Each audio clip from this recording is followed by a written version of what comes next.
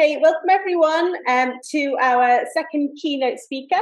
So for everybody who recognises my face but is missing the name badges, I'm Liz Alvey from Sheffield, and I'm very excited to hear about our student assessment building opportunities for integrity and engagement.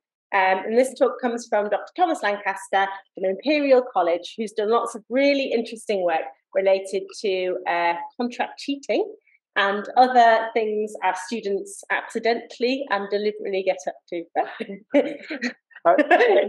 Yes. Maybe not. Okay, so welcome, Thomas. Yeah, thanks very much, Liz. And I think it's quite fair that what you just said is that academic misconduct can occasionally come about accidentally, but that was not going to be the main focus of this particular session. But welcome everyone. Welcome everyone on Zoom as well. I don't think you can see me, but hopefully you can hear me for this. Yesterday, we had an excellent introductory keynote from Michelle, which was very much focused around numbers and data. I've gone much more along the direction of hoping I can pass across some ideas about what is happening in the field, give you some things to take back to your own institution and talk about. I'm also very happy if anyone wants to interrupt and argue and ask questions along the way. Please feel absolutely free. I'm fairly free form with how I present this type of material.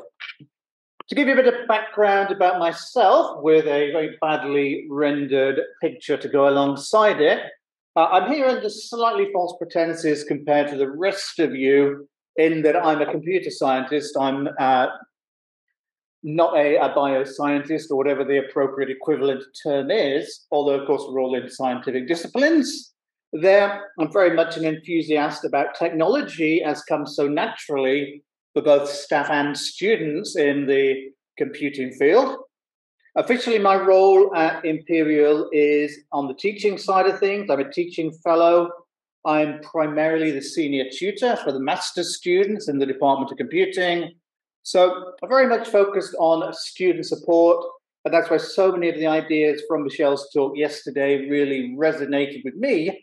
And the things I see in my role with my master's students also have a similar role as a deputy senior tutor for the undergrads. So very much appreciate all the challenges, the frustrations that are on our students for many reasons. Of course, I'm here as a researcher in academic integrity. There, or perhaps a better way to phrase this sometimes is in the breaches of academic integrity, essentially academic misconduct there, because essentially I could talk to everyone about how to act ethically and honestly. I could have that conversation with students. It would bore the pants off them because it is just something that people don't care about. They care about cheating there. So I've spent most of my career, from my PhD finished back in 2003, looking at areas to do with plagiarism, contract cheating, which I'll come to in a bit, and other forms of misconduct, as well as solutions for that. And I don't think this is very much a social media type conference, but if you are tweeting, feel free to tag me in at Dr. Lancaster for that one. So I've picked up on four main areas to greater and lesser extents that I want to touch upon during this keynote. Very much what I've just talked about, the threats to academic integrity, to set the scene for that. These are areas I've conducted research into. It's not a research-heavy presentation, as I said. I want to look a little bit about, is detection the solution? Can we just try and find everyone who is cheating and stop it? Because we had mentioned this in the previous talk about collusion, which is always has been a problem, always will be a problem. Is it a solution about technology? I'm at a computer science department. My colleagues will say, yes, it is. I have a slightly more balanced viewpoint on this one, so I may say something different. Now, we're leading into a whole session and a whole day or half day about assessment. So very much we look at assessment design. Is that a solution? And then something I'm really keen to do. And it came across, I was so pleased to see in the talks yesterday, where we had student partners involved with collecting data, developing research, developing new working out what to teach in courses, partnership working with students. To me, it's probably one of the most important things we can do to improve our education as a whole. So let's start off a bit by thinking about what kind of threats are out there. And I could be quite clear, I could just do a whole session talking about threats. In fact, some days I've pretty much done a whole day's workshop talking about threats. I'm going through all the different opportunities that are out there for students who want to cheat the system. And this is nothing new. Here is an example that I found on Twitter, shared by Brian there, about a pair of socks, cheating socks, where people could write notes for taking their imperial, not related to where I work, imperial civil service examinations way back 1644 to 1911. And there are other pictures along with that one, the books, the vest that can be used concealing notes to get an advantage in an examination situation is absolutely nothing new. In fact, I could go and talk about how much easier it is now in many cases for things like mini hidden earpieces you can have out inside your ear, completely out of sight, to let somebody outside the exam room communicate with you. Unless you're invigilating an exam and you move everyone's hair back and you peer into their ear to see what's going on. So there will always be ways to get materials into examination settings there. And there is sometimes a certain contest that goes on, and I don't want to think it of students versus academics, but people who just want to know if they can cheat the system.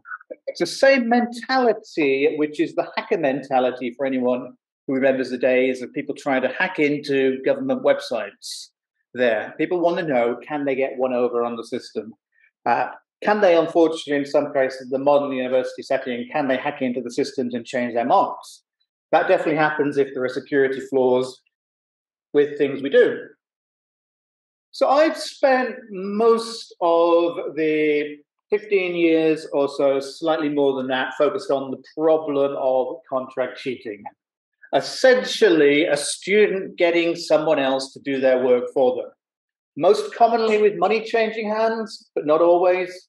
It can be a friend, it can be a family member. All these people have a vested interest in helping the student to succeed, because let's face it, you're somebody's family member, then you want them to get the degree. You're investing your time and your money, your reputation into the student there. And you can just go ahead, you do a search online very easily for something so innocent as help with my biology essay, and you get adverts back, like the one at the top. Quite often personalized, not perhaps quite so strongly personalized in bioscience as in some other fields, but they very much exist out there. And this is essay. Of course, essay is not the only type of assignment that is out there. You want some presentation slides producing for you, that's available. You want a script, that's available. You want a literature review, that is available there. So things can very easily be purchased. Second example from a micro outsourcing site called Fiverr, somebody who is very specifically advertising in that domain. But there are very qualified people out there who don't have jobs, or perhaps their job is, they consider their job is working as a ghostwriter. They have got the skills because they've gone through degrees themselves. They may work in a country or live in a country outside the UK, so and the money a student pays them may or may not seem like a huge amount of money to the student, but it seems like a good amount for the standard of living in the country they're in. Now, something that came up very clearly in the keynote yesterday was, of course, the cost of living crisis. And something that comes through in research into this field are that it can be cost effective for a student to go and work at a part-time job and to pay for the assignment, as opposed to learning the material, putting all that time and effort in and doing it for themselves there. Sometimes people feel forced to go down that route. just because of all the other pressures that are on them. Pressure is a massive problem for our students. Now, here's just one more example of the other side of the coin. I've done a lot of work as well looking at who the people are who are producing work for students.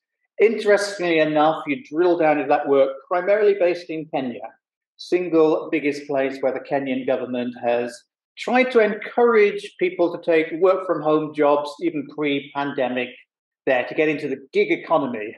But of course, that is has pushed them to writing work online, of which so much writing work online is the massive industry of education.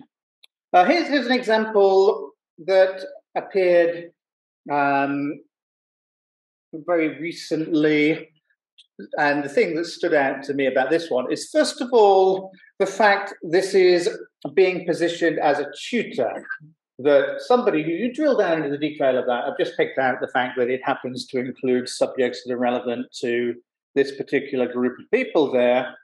But what we would call a contract cheating provider, a writer, is being positioned in the job description as being a tutor, so it looks legitimate. It's being positioned quite often to the students that you are getting tutoring.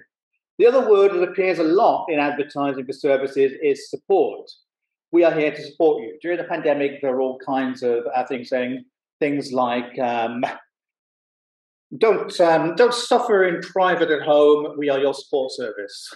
There, very much making out that you can go online, you get the support that isn't available so directly through your university. And something to take away from that is think about, what is the support? Do students know where to go for support for academic skills? Not just all the other skills. We know that students have challenges with their mental health there, but what do they do if it is 1 a.m. in the morning, their deadline is the next day, they're frustrated, they're stuck, they don't want to lose the night, and they look for help and an advert comes up there.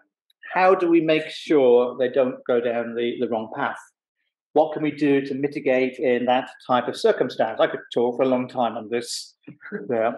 Right. Challenges do not stand still. I've worked in technology. I've seen challenges change over the past 20 years. Collusion still exists there, hopefully accidentally. Plagiarism still exists. You can copy and paste from the internet. You will often find it gets flagged as similar text. But what we're starting to see emerging is really the trend of the last 6 months or so, that perhaps not everyone has come across yet, have been things like sites that will generate your essay for you using the power of artificial intelligence and machine learning there. Now, I want to ask just alongside this that there have been some tests done with this, and they've essentially shown you'll get slightly worse marks than you would do if you went to the trouble of doing this yourself. There's a good chance you'll pass there, particularly if you're slightly smarter than just taking the auto-generated text and handing it in, and you know that you can go through and you can edit it, you can add better sources, and so you get imperfect text back at the moment. You get some quite good text. It's amazing how fast these models are coming along.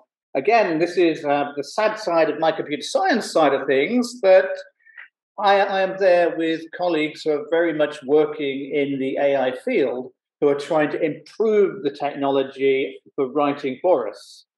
But of course, from an educational standpoint of wanting to assess the student's own work, then we're stuck at the other side of things for that one. So there's plenty of these services. Students who know what to do with them can use them quite powerfully.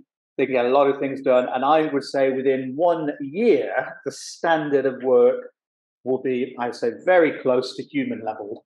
That's how fast technology is changing and improving there. I'll give you some ideas about things we can do to get around that later on in the session. Here's just one of the few research papers I'm mentioning, paper I published with my undergraduate student, Codrin, during the pandemic. Suddenly became, I think, one of my most cited papers of all time. But this involves the use of an online site called Chegg that some of you may have come across during the pandemic. And essentially what is behind this paper is showing that the number of requests by students for answers to what may be homework questions had gone up by about 200% year on year before and after the pandemic. So the students were posting questions on the site to get answers back. Slightly different model to traditional contract cheating, because once an answer is up there, multiple subscribers can access this answer. But what kind of trends did we see during that time? We would see a question appearing. We would see things that look like numbers of marks associated with the question. And of course, we would see answers to that question arriving within 30 minutes, because that is what a student is wanting when they subscribe to this kind of service. Now, we may have different views about this one, but to us, this appears that somebody could be sat at home taking an exam. They could be posting their questions up during the exam. They could be getting answers back before the end of that exam there. And so students know about these subjects. People often say, you talk about this in a presentation, are you giving the game away to students? And I need to say, students know that sites like this exist. And we are probably in a situation now with more face-to-face exams. Whether exams are the perfect type of assessment is an entirely different debate to be had. But students still know there are services out there. So let's just review. Sorry, nice cheerful session. Doom and gloom, as we heard in the previous talk. There, but I want to say we can do a certain amount of detection if we choose to do so. We also need to be sometimes quite strategic. Just as students are strategic in choosing which assignments to work on and where to put their effort in, we need to be quite strategic sometimes as staff as to what is the best use of our time to make sure that all our students are still supported. And one very simple thing that we can do is we can look for misconduct. When a student hands in a piece of work, there is anything amiss? We would have had this conversation a few years ago about looking for plagiarism. Are there references to things the student has not been taught, to non-local services? Is this written in American English instead of UK English? Assume it. You have to be slightly careful with that one, unfortunately, because a lot of international students now are taught in international English there. Do the references make sense? One incidental thing you'll find contract cheating firms, writers are paid by the word. They want to turn this out as quickly and superficially as possible a lot of the time there. If they can make up a reference, or if they can make an outdated reference look current by changing the year, then some of them will do that. It's to their advantage when your aim is to do 2 assignments a day to pay your bills for that one. So be a bit suspicious, trust the students, but if anything looks amiss, have a bit more thought about it, or put it to one side for someone else to look at. I could talk a lot about technical solutions. My PhD was on plagiarism detection. We have good tools now that do this written work for us. We have less good tools for more practical subjects, more graphical subjects, for more diagram type subjects, whatever it might be. But think about what is appropriate in your field. Again, people are working on this technology. It is improving. I have plans, for instance, to have some of my very good final year project students this coming year look at how to detect AI-generated text. There's not been a huge amount of work there, but I believe it is possible, because I think there are certain ways that machines write which are not always identical to how humans write. But think about what is appropriate. You will know specifics for your field better than me, because every field is slightly different. And have some form of detection in place. In an exam hall, it's the invigilator there. It is that visible deterrent. And even if we very much hope we will never catch a student cheating, and none of our students will cheat, then just by having a deterrent will mean that people who are tempted will have to consider, is it worth it? Am I going to be caught there? So I think it's always worth telling the students, you do use Turnitin. or whatever the equivalent originality checking software is there. Technically, it is not perfect, but students do not always know. It is, again, is that potential risk at that point. So let's think about what we can do in terms of improving our assessments. And we have lots of very good ideas coming up. That is the focus of at least one of the parallel strands for the rest of today. But doom and gloom again, if somebody wants to cheat, they will find a way for that one. People always ask me, what is the uncheatable assessment? And I would say the single hardest assessment to cheat is going to be you as a student in a room with 3 members of staff giving you a tough viva and adapting their questions based on everything you say. But I mean, even that, not completely impossible. It'd probably be very difficult and very expensive, but there are ways that you can find out that information is being channeled to a student. Someone else can hear this conversation. Their answers coming in. There's this brief pause before a student provides their responses. It is possible. That would be incredibly rare. It would not be cost effective. I imagine in most cases you want to get a degree. There are easier ways to do it. By the degree, you'll go to a different university that's not going to put you through all that hassle. So it is. But as an example, in the International Journal of Education Integrity from, 5 years ago now, I remember going to the conference presentation on this one and seeing the kind of prepared teeth that people taking dentistry exams were sneaking into the room to implant into, I guess a synthetic mouth. They were not putting it into real people's mouths there at that point.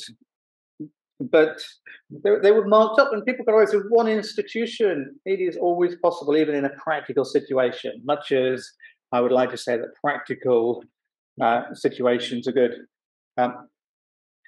One thing to do when you set an assignment is think about, are the answers already out there? So I mentioned, for instance, Chegg, there's lots of services like that, Course Hero. There are literally tens of thousands of answers to questions built up on those sites, because they're questions that students have submitted. There are even questions that have been licensed from textbooks, which they work with the textbook publishers there. There was quite a controversial activity, was it maybe a year or 2 ago, when authors were getting paid through their publisher to agree to license their textbook questions to Chegg, so the answers could be up ready for students to have. And there's that ethical question at that point, then do you license your questions knowing that some people who can pay can get the answers straight away there? And the amount of money being offered was quite minuscule, but I suppose the amount of money you get for writing a book is quite minuscule as well, as those of us who've done that know. So, but if you just use, and I'm sure nobody does the same questions year on year, there will be file archives. If you use very similar questions to textbooks, there'll probably be answers out there that can be done with very easily. So see what is out there. It's worth doing that search. And you may be amazed that there are archives out there which are linked to university names, university departments with these things in. I'd like to think a bit as well about what skill are we aiming to assess as part of this process. And you've got something vaguely like a test tube and a pen on that slide for that one. But are we assessing a student's ability to conduct an experiment? Are we assessing a student's ability to write about an experiment? And these are not the same skill there. How far can you fake the writing process? How far can you get someone else to do it for you? Borrow a friend and very slightly change the numbers in a way that still makes sense, or whatever it might be. All this is about thinking about what works, because I know we still cover quite a wide range of different areas of expertise in this room for that one. So for my example, for instance, as a computing person, I want to see a student can program. I don't want to see they can write a report about how they develop their program. That is a very different skill. And Just as a complete aside, I've always loved setting assignments about getting students to reflect on something, to show what they've learned for that one. But those are incredibly easy assignments a lot of the time to outsource. Because what you find comes through in so many of those assignments in an uncontrolled fashion. What would you do differently? What would you do differently in your work? What has started earlier? Time management, that comes through so often. And I've seen fake examples of nursing reflections where we have completely made up anecdotes about patients and the support they have had there. And again, there are ways around that one, things like thinking about in what situation is the student writing their reflection, how much time have they got to go and do something different, but they're not always the easiest ones to get around. Here is a version of a famous TV builder, hopefully far enough into parody that we are not quite into the breach of copyright there. But the question is, can we fake it? Which essentially goes back to what I said in the previous slide. Can you pretend you did this but didn't? The example I always remember for this one, I'm an external examiner a few years ago, looking at student project reports and finding a project report which had copies of survey results in the back. And the survey results showed the age group of the person filling it in, it showed their degree qualification, and this particular person had somehow contacted quite a few 17-year-olds with PhDs there. And somehow this had got through the markers, because you can be a little bit immune to the fact that a student may try and pull the wool over your eyes if you've been working with them and supervising them. And I can understand that, wanting the best in all our students.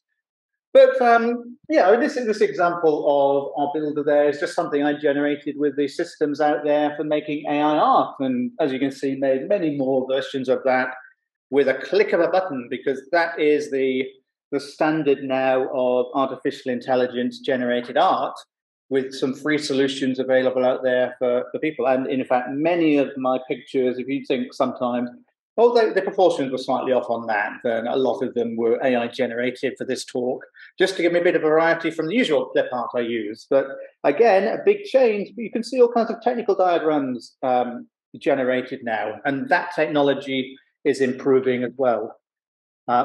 Likewise, you may notice this person will fall off, because this is an approximation of what scaffolding would look like. But this idea, and it came through very clearly from Michelle yesterday, very important to me as well, about transitioning. How do we make sure students are prepared for university? They have the right background, they have the skills, how they have the continual induction throughout their time. You can't take everything in with intense lectures during week one, which tell you about every support service in the university that you then never revisit after that point. Yeah. And do the students really have these skills? I know so many people who assume that because a student arrives that someone else has taught them how to write a reference, just to give you an academic integrity type example, but actually nobody has there, or they think it only works in one place. Or has anyone taught them how to write? This came through very strongly a few years ago when I was in Southeast Europe doing research in this field, that actually nobody had ever taught students academic writing and given them that support, because it is not an easy skill to write well. Let's face it, we've all done it. I benefited a lot during my PhD from people going through and making changes and crossing out lots of extra words and red ink everywhere in that. Hopefully now it's using a slightly less controversial color. But what is support going along the way? And how do we help people in financial difficulties? How do we help them with the environment? I'm just reminded I spent the night yesterday in a wonderful halls of residence along with many of you. And I enjoyed the night of every single door slamming shut, because it was the only way to get in and out of the building. And when you're in that environment, it is very hard to learn. So what is going on with our students more widely? And why they don't put shelves in a bathroom, I will never know that. Right? What assessment can we use students get bored doing the same assessment over and over again, just like I would get bored if I didn't change my talks around every single time I use them. But what assessment can we use to engage students? I've got sort of an example. So I know podcasting is coming up later, a great skill for students to have, something a bit different. But now clearly you could get somebody to script your podcast for you, but there are ways to make interesting podcasts there. And to me, you get students engaged in an assignment, they're less likely to want to outsource it. They're going to feel, if they understand why they're doing the assignment, it's valuable to them, of course, for that one. But I just want to also go back slightly to the previous slide as well and mention that we're going to get students to do a podcast, or in my case, these last few years, we've done lots of videos in the absence of live presentations. Do students actually know how to create a podcast? Do they actually know how to edit a video together?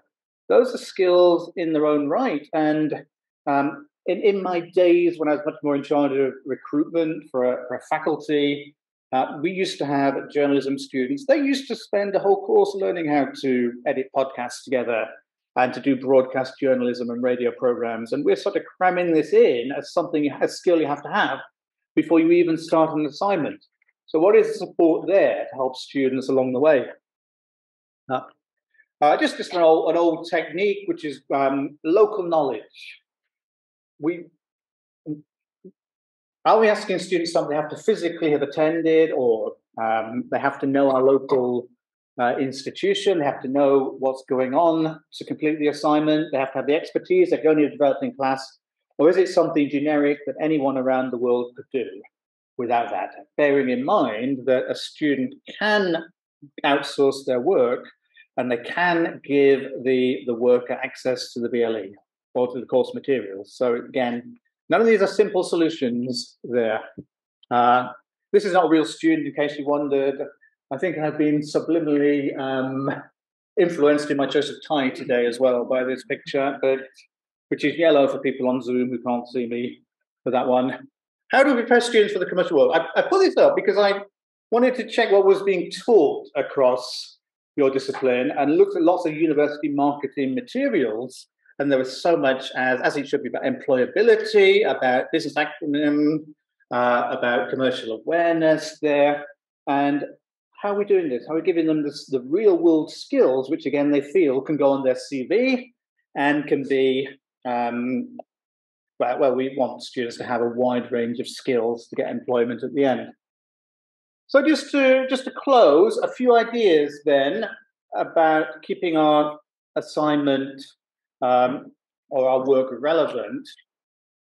Do you know what is going on in your students' lives? Do you know what they're thinking? Do you know what they're learning? Do you know what's changed and how they're taught at school compared to how they are now? Or when you're at school? For that one, I've got a little bit to the scaffolding. Of course, students in the past few years had a very different experience. And one thing that I'm still struggling with is how we make sure students are ready to take exams this coming year, when chances are they have not done any exams through the past few years. And this whole idea of being stuck in an exam hall, very time limited, quite tough exams in my institution, because that is still the style of assessment in many cases there. What do we do to support that? But what do we know about our own students? Because every discipline is different, every university is different. And that's why when we saw, for instance, survey results yesterday, you get slightly different results institution to institution, because that is how it is. They have different backgrounds there. There is, of course, the idea that we want you to be ethical in the workplace. We're not teaching you to become a banker or a politician there. How do we do that? Why is teaching you about these skills important? Why is referencing actually important and giving credit for that one there? Is it something that comes through the code of practice of your professional bodies, which I'm sure it does. It does in the computing professional bodies for that one, even though I have since found out that I don't know any employers actually ask students about this at interviews, but it's still incredibly important there. How will you act with integrity? What happens if you don't learn the materials now? What happens if you take a shortcut in the first year of your degree? What do you do then when you go into the second year, you go into the third year? and the firms then they have your contact details, they're bombarding you with offers to try and get you to use their services for that one. I do a lot of work with student co-partners, and I do a lot of research with them. So a few examples, Krakow, Chloe, and Rahul on the slide there of things I've been involved with. I have an academic integrity research module, which is offered across the whole of Imperial as one of the iExplore options. A lot of us, I'm sure, have a similar scheme where you can take modules across the whole site, but trying to give students a different introduction rather than just doing a continued module about how to avoid plagiarism, as important as that may or may not be. But what can we do to make use of our students? Because our students understand this field quite often so much more than we do. Ultimately, this is going to come down to a decision for students. It's the risk versus the reward. What is the risk if you breach academic integrity? What is the risk if you take notes into an exam, you plagiarize? What is the reward if you get away with it? And quite often our systems can be quite draconian in many cases. You don't hand in your work in time. We have no flexibility there. You get a mark of 0, you fail the year. That is incredibly expensive. That is the cost of an additional year of fees, home fees or international fees. It is the cost of an additional year of accommodation, living costs. It is being out of graduate level employment for an additional year. Huge opportunity cost there for a student. What is the risk? You attempt to get a mark you don't deserve. You've heard some other people have got away with it. There, chances are you won't get caught. Chances are, if you do get caught, then you'll just be given a warning, and you may even end up in a better situation by getting caught than you would be by just not handing in that work at all or seeking help.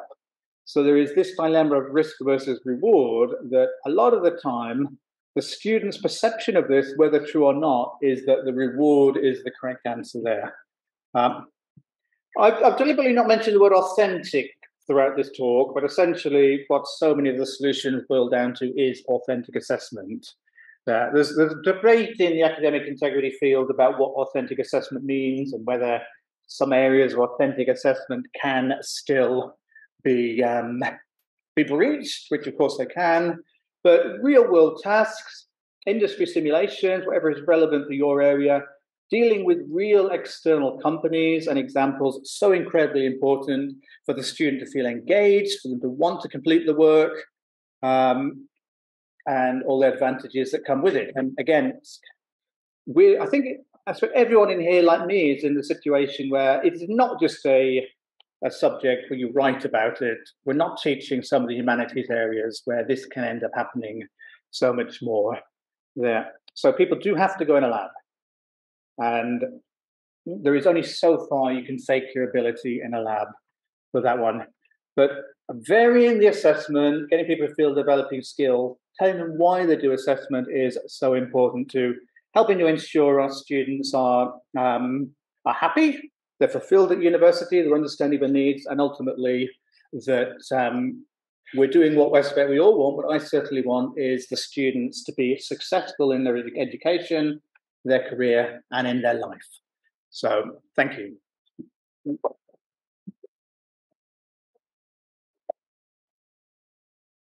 Hi, thank you very much. That was brilliant. I like the positive ending. So we've had lots of questions on Padlet. So I'm going to ask 3, and if I don't read out your question, then maybe you can grab from us over a coffee. Okay. So this is the one with the most upvotes. So what do you feel is the threat of AI in the future for contract cheating in different types of assessments? Maybe not essays, but other assessment modes, interpretive data analysis, that type of thing. Yeah, great question. So I don't know if Zoom will have picked that up or not, but where do I see the threat of artificial intelligence in the future for different subject areas? Now, a little plug, then on Friday, I'm doing a webinar for the European Network for Academic Integrity, looking at artificial intelligence and the associated threats, Friday at 12 noon UK time.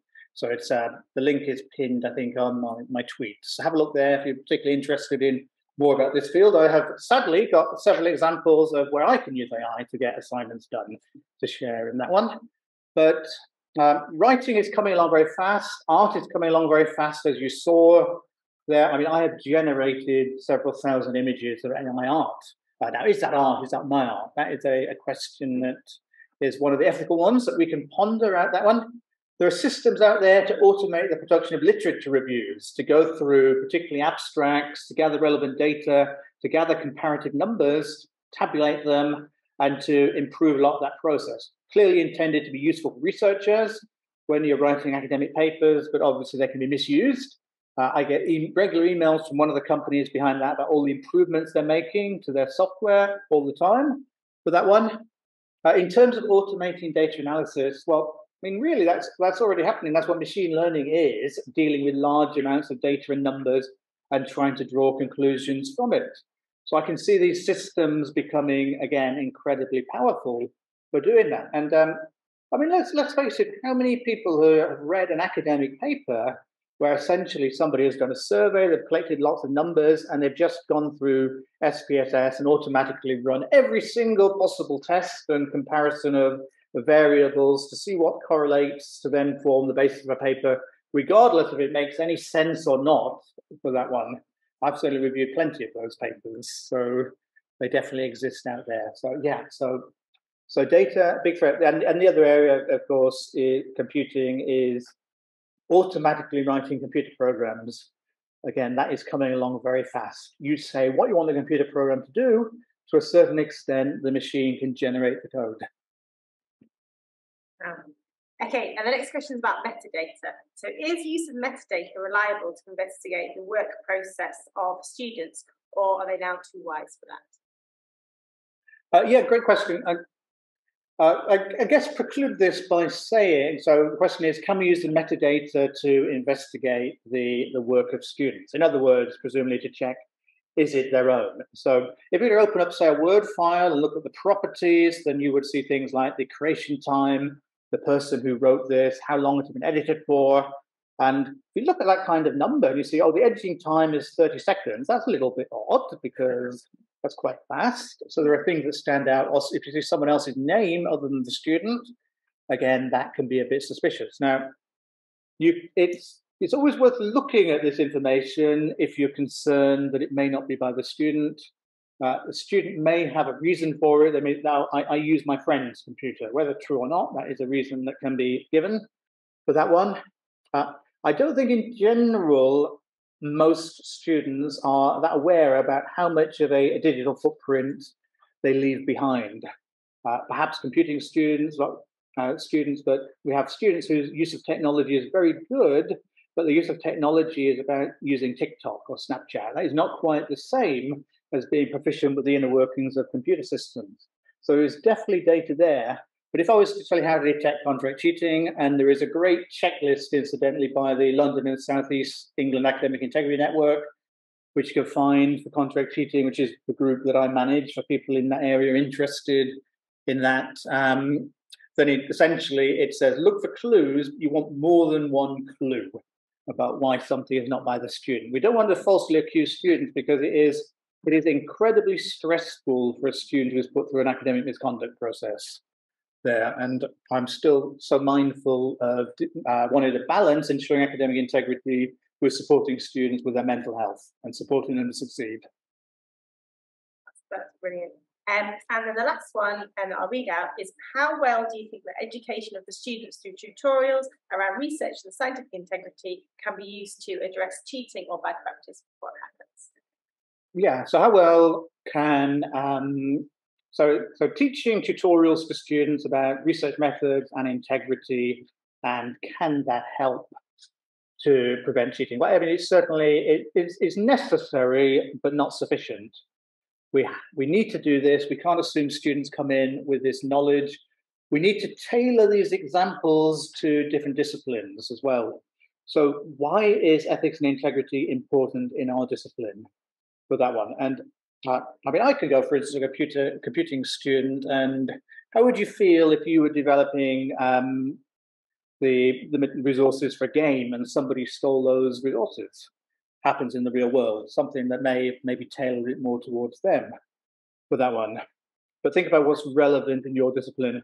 So there are parts of the understanding about ethics and integrity, why it's important, the understanding how to get help there, but also the foundational skills, which are there. How do you write a lab report, if that is the core skill for that one? How do you conduct, how do you reference? That's the one that comes across everywhere. Why is referencing important? There's all kinds of examples. But you can be a bit more creative. You can have discussions in class. You can do things like show students. Here is an example of an essay writing service. What do you think about their offer? And have that discussion. Look at the claims on the page there. One of the claims they will make is you are getting 100% plagiarism-free work. What does that mean? Because, of course, it is original work. It may or may not be original work there. Is it plagiarism-free? Well, of course not, because by the very nature, when you hand it in, that is a form of plagiarism because it's not your work there. So you can do a lot more bringing in external sources that are relevant to your discipline. That's why it's so important as well to have a lot of these discussions at discipline level, which I can give a broad overview of very good examples in some fields, but not every single field. Okay, well, thank you very much. Thank you, everyone.